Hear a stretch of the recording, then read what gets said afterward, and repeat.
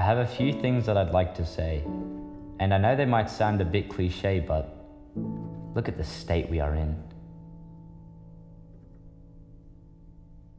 The earthbound, dust-loving grub we are within, surrounded by pain and sin, each one of us akin, trying to be like him. Around us, a godless generation. They say, "Who is God? What is the fuss? No, stop, this is not to be discussed. Instead, come, join us." A pattern full of lust. And to be honest, it could be so easy to be swept away, but in the end, without God, we will be dust. And when I think about the world that surrounds us, I see a corrupt society with no promise of any peace and prosperity. Instead, poverty, rising humidity, individuals suffering from depression and anxiety, a world where people would rather climb the social ladder, scale the corporate hierarchy, hold a trophy, or take a moment of glory. They would rather gain money for a few moments of bliss, get their names on a list, achieve an award, and what?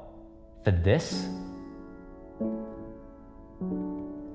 Most people today live a life that is totally meaningless. But is a lifetime of short-term pleasure true happiness? You are copied and pasted with a label, and how ironic. It comes from a world that feeds off the unstable. You see, trends dictate everything you say, and you're constantly chasing up to date. Billboards and Instagram push perfect, but in the end, you're left feeling like you're not worth it. Think about it.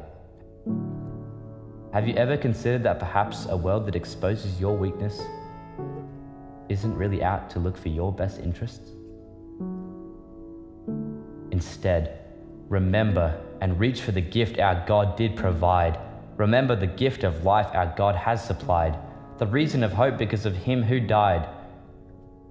And our God is a God who has never lied.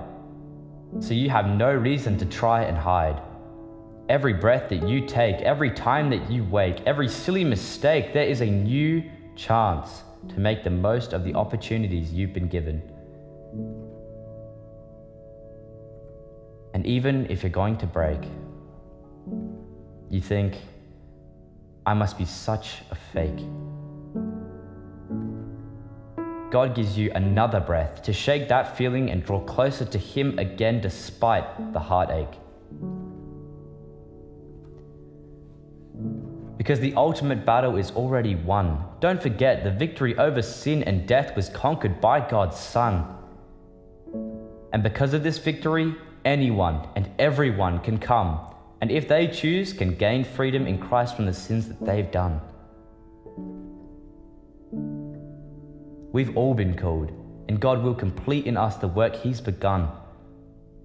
The world will entice, try to call us away, but we have nothing to fear. Christ already paid that ultimate price and made the greatest sacrifice. God wants you with him.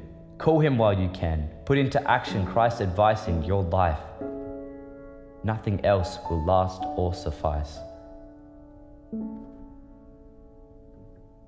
So in everything you do, let your inner man reveal Jesus Christ in you.